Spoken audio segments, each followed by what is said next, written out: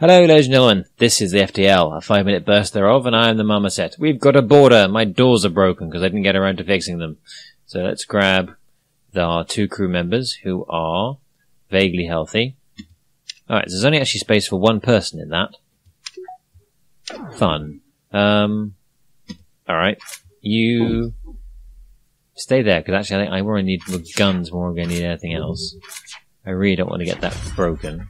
To fix it before we leave, certainly. Right. Their shields are currently down. Let's see how much damage we can do with yonder beam of pike. Good. It's a healthy amount of damage. Just resetting my guns. Right. You fire. Alright, that's down and out. Get on the pilot. Ion blast on there. Swap those 2 around. Set a swarm missiles on their shields, if you please.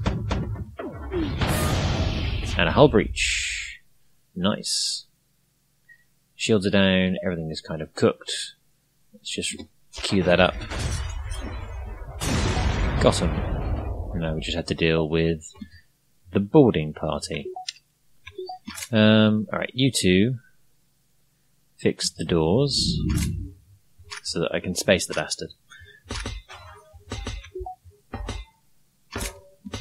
In the interim,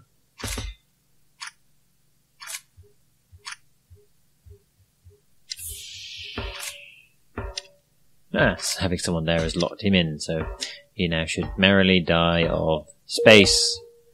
It's not space plague, space vacuum. Hard, unpleasant vacuum.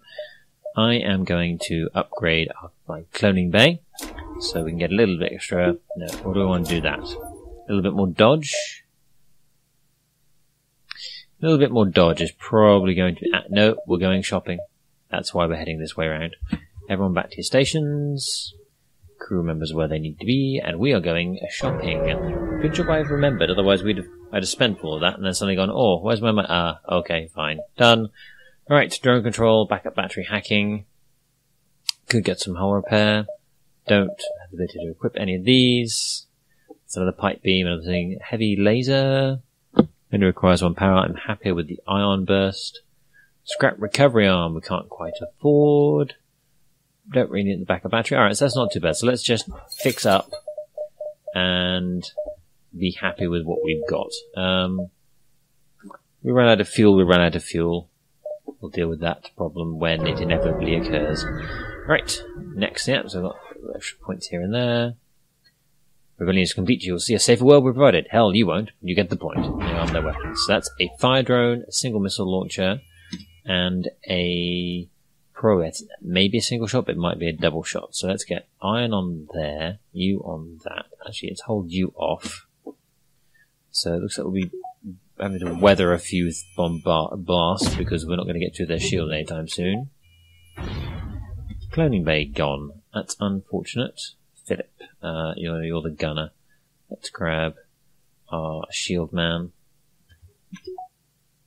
Or our engineer. No, let's grab you. Alright. Everyone return to where they should be. All the doors be shut. You go and fix this. That's an unfortunate miss. But we do now have a full spread of missiles. It's a nice amount of damage. And a shot, so now we can fire on that. Weather that down. Let's get that shot on there next time. Not going to waste a swarm missile. Come on, get those shields down. So my pipe beam's not going to get through that, but another volley of these guys. Trying to make a run for it. Come on. Bingo! And now we can run a line of lasers across. For fuel! Well, I was just talking about the fact that we were going to potentially be running out of fuel, so I will take that fuel. And I will be on my way.